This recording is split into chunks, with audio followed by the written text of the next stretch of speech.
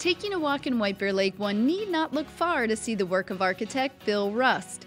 Since starting his business, Rust Architects, more than 40 years ago, he's worked on nearly 30 projects for the city and countless home remodels for its residents. I'm more of a person who really likes to put my hands on something. I'd rather lift the brick and put it in place than just kind of look at it or whatever, His hands-on approach is somewhat unique in the world of architecture.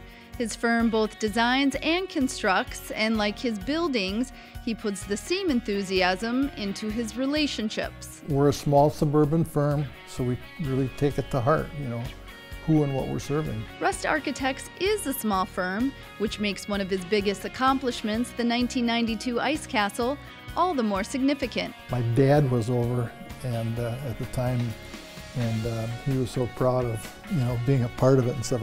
And though he takes a matter-of-fact approach when talking about his work, he practically melts when he talks about ice. Ice can be kind of monolithic looking, if it's not lit up with colors and stuff like that, it can be a little bit boring.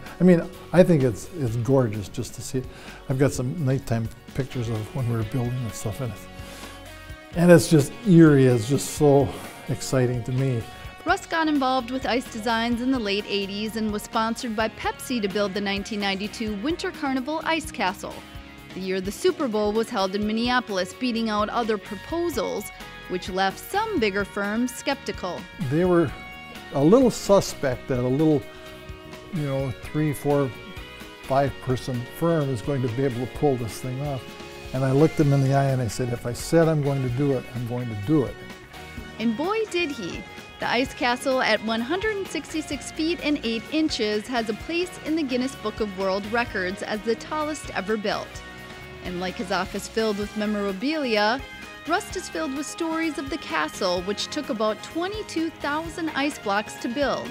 He shared the moment the final piece, the 20-foot spire, was being placed at the very top. He just shifts it over a little bit, and the back of the crane is just doing this, and set it down, and it's in place, and we both breathe a huge sigh of relief.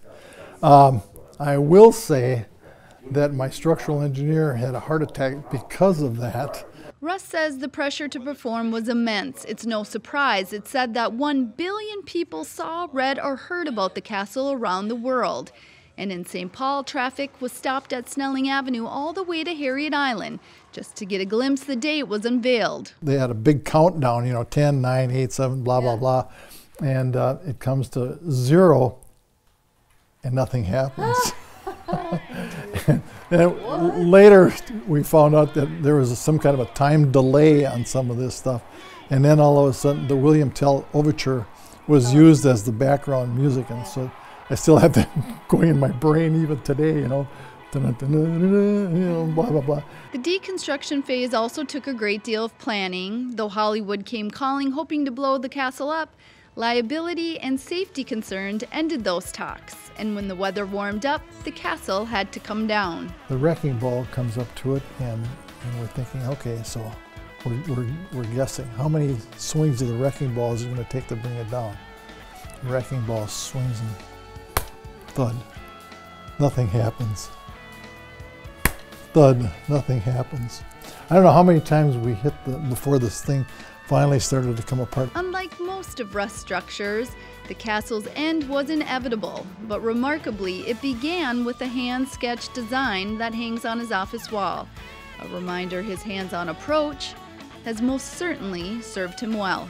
I'm not, downplaying the computer and what technical people can do, but it doesn't have that same feeling and stuff that you get from seeing a hand drawing and stuff like that.